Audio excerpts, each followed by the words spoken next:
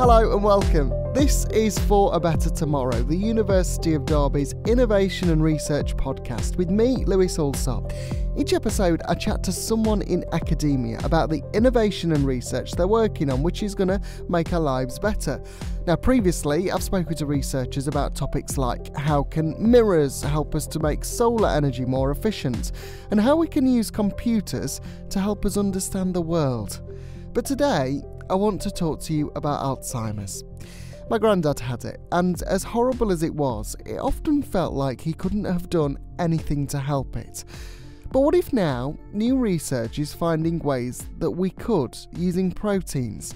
Well, today I'm joined by Professor Myra Conway, who's theme lead in biomedical sciences at the University of Derby. Thank you so much for coming over. Before we get into all of that, just tell me a bit about yourself first of all. So I'm a biochemist by trade, and I've got a background over 20 years experience in biomedical research. I come from Cork in Ireland, and I worked for 5 years in the US as a research fellow studying the structure-function relationship of proteins, something that really excited me. I then travelled back to the UK and I started my career as a lecturer and progressed through lecturer, senior lecturer, associate prof, all the way through in biomedical science. Lovely. Very briefly to start off, and then we'll expand on it. What's the focus of your research?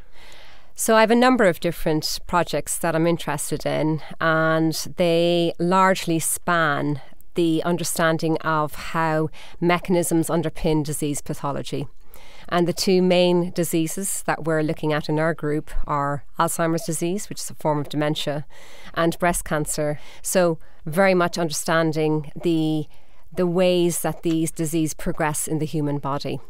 As an aside to that, we also look at biomarkers, so markers that might appear in blood or urine or CSF, for example, which can indicate the transition from early stage disease to late onset. So these are the things, I suppose, that are the warning signs, aren't they? They're the orange light before we get to red of these terrible, debilitating diseases, but it's about, I suppose, catching them early. My granddad had Alzheimer's, so I want to talk a little bit about that. What are you working on at the moment in your research with Alzheimer's?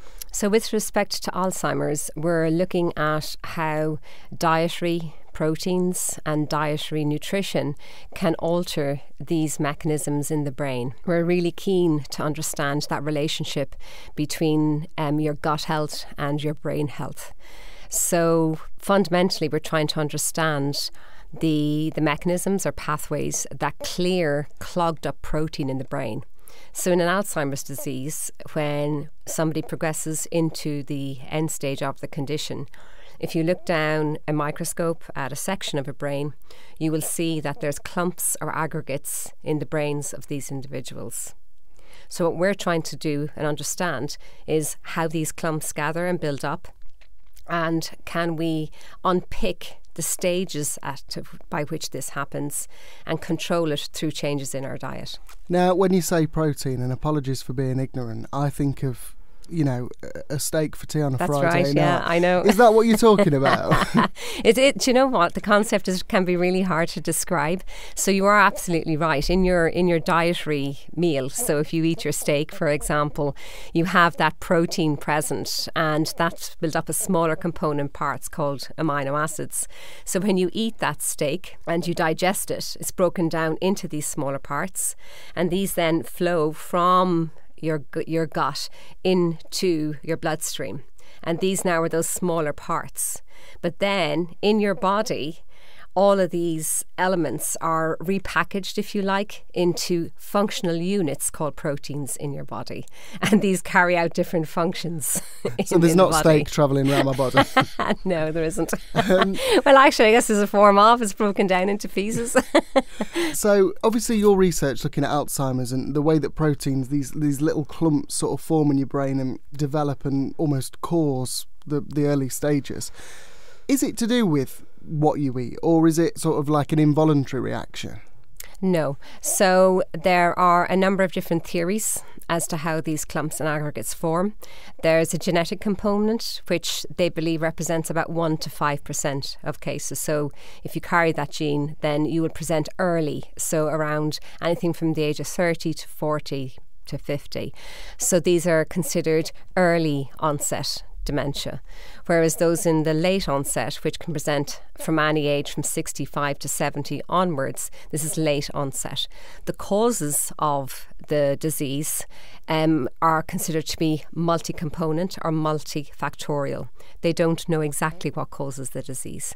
However, what they do know is that there's a change in the processing or the pathway or the mechanism whereby normally these toxic components are cleared from the brain, but in Alzheimer's disease they are no longer cleared. There's something wrong with that clearance mechanism and also with the whole processing of that protein. So the protein keeps being built up and it's not being cleared.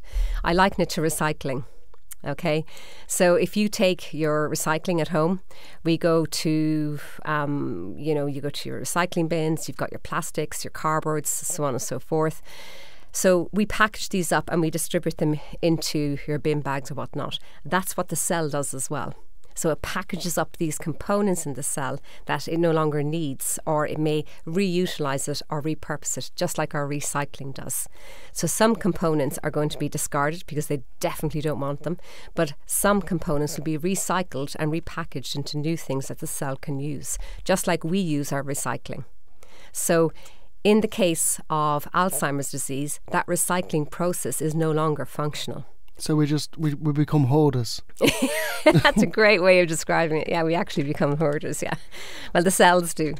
They're kind of hanging on to this stuff that they don't really need. So what have you found, or what are you looking to find? What is your sort of end goal with this research? We've already evidence to indicate that there are certain components of our diet that can change the direction of this clearance pathway. And we've shown it in models. So there are ways to represent what may be going on in the human brain. What I'd love to do is take those models and translate them to an actual human outcome, such that if we have a better understanding how these components of our diet change these clearance mechanisms in the brain, can we include as part of your treatment regime or even as part of our normal diet, do we consider X amount of a particular nutritional supplement to help us improve the clearance or the getting rid of this build-up of these plaques in your brain. So in the real world, I suppose, we hear a lot about, people with certain types of cancers and how, say, smoking can help to contribute to gaining lung cancer, I suppose. I suppose this is a very similar look. We get a pathway that, eating this may cause this or whatever. Is that what you're sort of trying to understand? It's not cause, it's more control. Yeah. So it's regulation. So if we take, for example, diabetes or cardiovascular disease, so a lot is understood about those pathways and how that occurs, especially the heart disease element. We know that if we have a diet that will end result in that plaque formation in the vessels of the heart, that will contribute to cardiovascular disease. Similarly, with respect to diabetes, that has two forms, your type 1 and your type 2 form, but that's all about controlling your glucose levels. But it's also about controlling your triglycerides, so your fats, and your proteins, actually. So they're all interlinked. And interestingly enough, recent studies have demonstrated that those with type 2 diabetes, and more so in the uncontrolled, so if you're not controlling your diabetes well, there's got a 50% increased risk of developing Alzheimer's disease. That, together with cardiovascular conditions, it indicates that dietary or lifestyle choices, so it's not just diet, it's about your lifestyle as well. So exercise, how are you, keeping your brain active. So it's not about your physical muscles, it's also about your cognitive muscles. Are you keeping that exercised? So collectively, diet, exercise, that will fundamentally improve not just your body health, which we normally associate it with, but also your brain health, because that is not really out there, I think, as much as it should be. We're kind of interested in the concept healthy heart, healthy brain. And that's an element that we would like to, I think, encourage folks to think about. How does this affect someone like me? So I'm a young person just starting my adult life. Will this change how, as a society, we sort of react to Alzheimer's disease and actually can prevent it? It's not preventing because we still don't know enough about these pathways. Okay. However, what it could do is potentially delay disease onset. So you're actually very right. For somebody who are in their early 20s, 30s, you do need to be thinking about brain health. Because in Alzheimer's disease, what the current thinking in the research community is, at least, is that the disease is starting decades before it actually clinically presents. So before somebody shows mild cognitive impairment. So the damage is already being done. It's the exact same as your heart. A lot of people don't find out they've got cardiovascular disease until they present with a myocardial infarction. So those are things we do need to consider. So yes, you absolutely should be thinking of your brain health. So what are things that we can do now? If it's someone my age, is there anything that I can do now that will help me out? At this moment in time, exactly what I said, healthy heart, healthy diet, exercise, they certainly won't be a bad thing. And it's no harm for people to think about it in the context of their brain as well as, the rest of their body. In a couple of sentences, would you mind just summing up? I know it's very difficult. Just summing up your research, what you want to find. I would really like to find how a dietary supplement or intervention can delay disease onset in Alzheimer's disease. Do you think you'll do it? Oh gosh, yes. I'm actually really confident. Yeah, that's good. That's good. Like I say, it's a subject that's close to my heart. With my granddad having dementia, Alzheimer's, and it's something that has always been seen to me, I suppose, as something that he couldn't help. Do you know what I mean? So if there's something that we can do to help it with this research, then I think that's amazing. Thank you very much for talking to me. Pleasure. That is Professor Myra Conway, the theme lead in biomedical sciences at the University of Derby. And that is it for today's episodes of For a Better Tomorrow, the University of Derby's Innovation and Research podcast.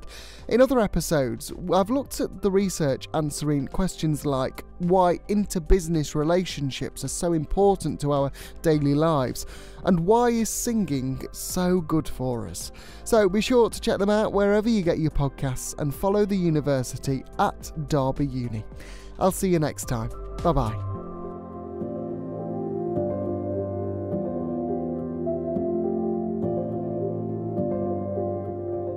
For a Better Tomorrow was presented by me, Lewis Alsop, and produced by myself and Dr. Dahi McMahon in the School of Arts for the University of Derby.